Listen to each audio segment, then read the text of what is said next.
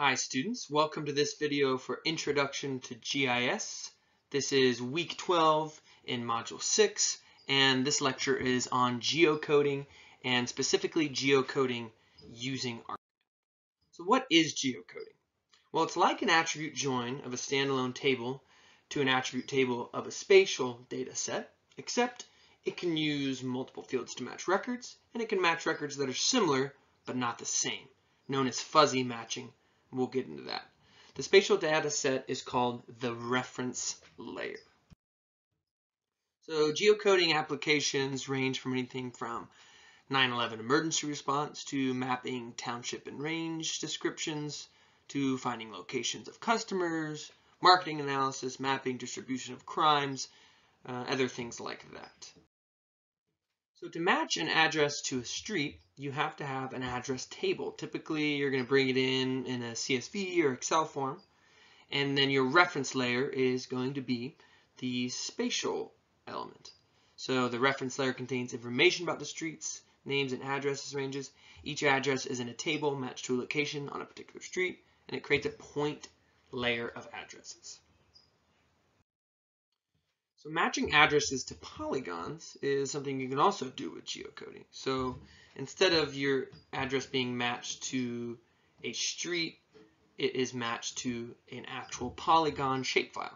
So here again, you can see the table showing the location and its address, and then this is a parcel reference layer being represented as polygons. So I mentioned fuzzy matching. Fuzzy matching is when joins and queries are based on exact matches. Geocoding is able to match records where values may be close but not identical. So again, joins and queries, something we've learned about earlier in this course, are based on exact matches, whereas geocoding can find close or similar matches and get them to match. As you can see, there's just a couple differences in the spelling or where the period is, and that can be kind of in the way, but it can still match. So using geocoding to join is another option. Because geocoding relies on scoring candidates rather than exact matching, it can be useful for joining tables lacking a single common field.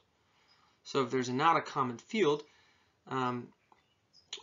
you can still make a join happen. So these two tables can't be joined, but they can be matched.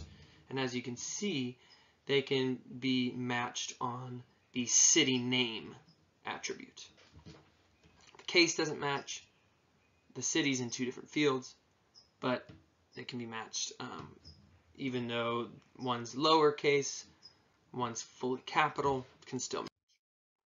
So the requirements of geocoding are a reference layer, which we mentioned, which is the shapefile or feature class containing features with attributes for matching. So the spatial aspect. There has to also be an address locator set up for the reference layer with rules and options, which we'll go into a little bit, and a table with addresses, records to be matched. So address geocoding is when you take addresses to be matched and parse them into separate components like street, name, number, other things like that. Each component is then compared to the same fields in the reference layer, right? So you're trying to find those matches. Candidates are scored based on the closeness of the match, so the similarity to certain attribute names, and anything in the 80 to 100 is a very good match, because that means most of the attribute features in the table of the spatial component are matching the attribute features in the table with the addresses. So address components are anything like the prefix direction, the prefix type, the street name, the street type, the suffix direction, or the city, state, or zip code. And you can see all those highlighted in blue as examples here. Now, addresses are parsed in order for them to be matched, and how they are parsed is that it includes converting to uppercase, right? So we have the prefix number, the prefix name, and something like road or street, and something like direction.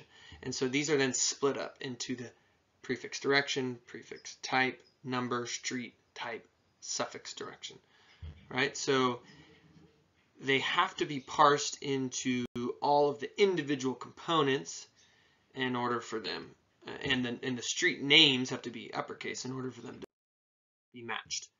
So this is an example of the attribute table of a reference layer. So again, the reference layer is something that's spatially oriented or spatial aspect to it. So like a shapefile or a feature layer.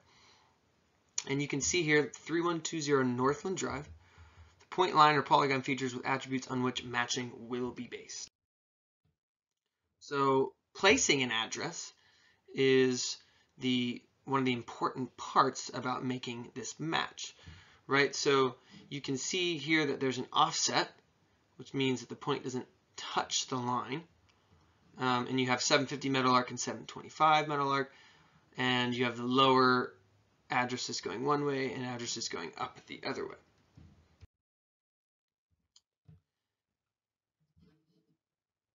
So the style that we're focusing on is the US street style in this slide. It locates streets and addresses on both sides of the street using a line reference layer. It requires address ranges on both left and right side of the streets. So odd on one side, even on the other. And you can see an example here of the field name and the data type. The US one range style is similar to US streets, but does not consider left or right sides. It requires a single address range for each street.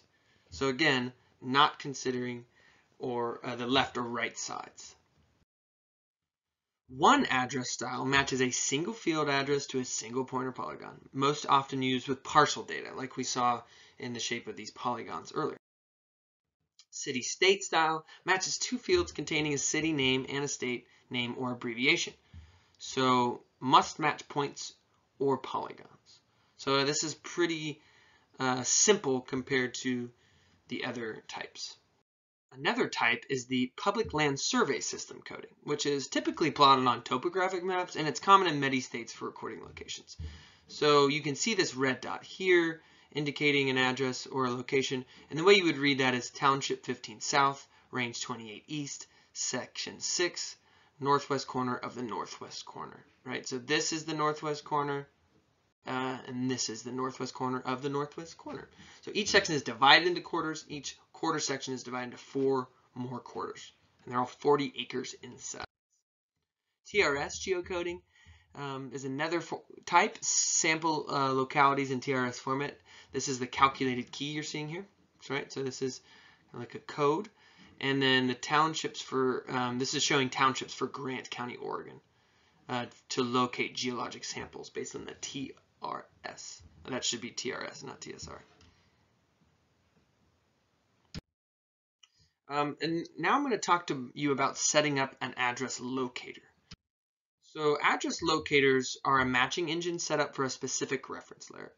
So for example, a style or locator type, US range, city, state, etc.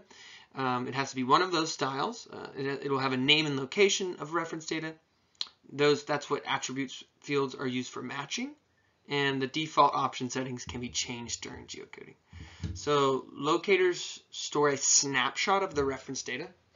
So just a little kind of snippet, and it can be moved from folder to folder. You don't need to copy the reference data with it. If you edit the reference data, you must recreate the locator. So it's just an engine that creates a snapshot that can be used for quickly kind of going through these matches and seeing how they work.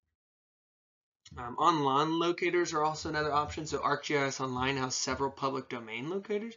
They may not be as accurate as local ones, but provide easy access to large areas. So it kind of expands what you can do, kind of sacrificing accuracy, but giving you more access. So to set up a locator, you would click on a feature, a reference layer, and go to the address locator. And then this is where you can pick the locator style. You can add your reference layer, and you can select any matching fields you're looking for, and then where you're going to save it. And so geocoding options are where you can really customize this. This is where you can type in alternate names in the tables or create alias tables, and these options are really good to be used. They're really useful during a geocoding session if you need to customize it or add alternatives or different things like that. So now we'll get into the geocoding process, and we'll be done pretty shortly with this presentation. So the geocoding steps are first to add the address locator previously created, choose the address table and set up the session, match the addresses in batch mode, right? So that does the ranking between 0 and 100. Anything from 80 to 100 is a good match. You review the matched, unmatched addresses manually. That way you can catch anything that might be off, look at the ones that have low match ranking, and then from there you change geocoding options to facilitate matching, maybe make the engine work better. And then you, at the end, rematch addresses in batch or interactive mode to improve the how much matching there is overall. So add, choose, match, review, change. So changing the options to make it fit better, and then rematching it. So starting a session is pretty easy, right? You can see here this is a text file, so something like CSV or an Excel. And then you choose an address locator to use, and you set up the session. And that's where you can kind of customize the options and change things so that you can rematch and have it be more accurate. And then lastly, you review and rematch.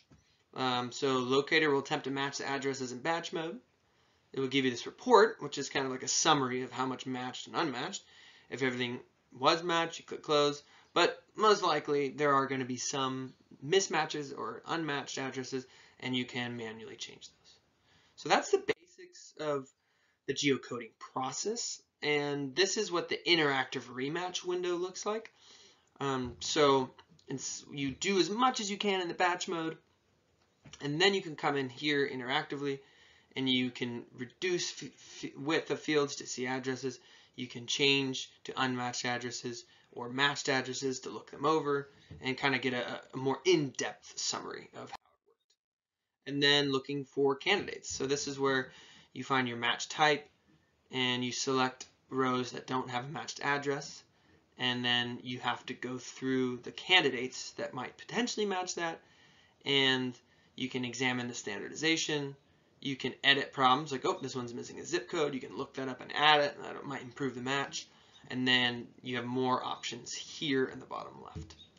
And then if you find the match, you can hit match, or if you want to search for candidates for a certain address, you can do that here as well. And when you select options and you're adjusting the geocoding options, you can adjust things like spelling sensitivity, maximum candidate score, minimum match score, and so you kind of can adjust the ranges for what's acceptable in your match engine and other things like that. You can adjust spelling sensitivity, so for instance, so that the fuzzy matching works a little different. And then you just match the best candidate. So you can, like, again, you can kind of look at this, you can get the score and match it. This is kind of low, 70, but if it's the best you can do, it's the best you can do. And then this is an example of what your finished result would look like. So we have our reference layer, we have the points from the attribute table that successfully matched to the reference layer. Okay, great. Well, thank you so much for listening to this brief lecture on geocoding. I hope it was useful, and we'll see you next time.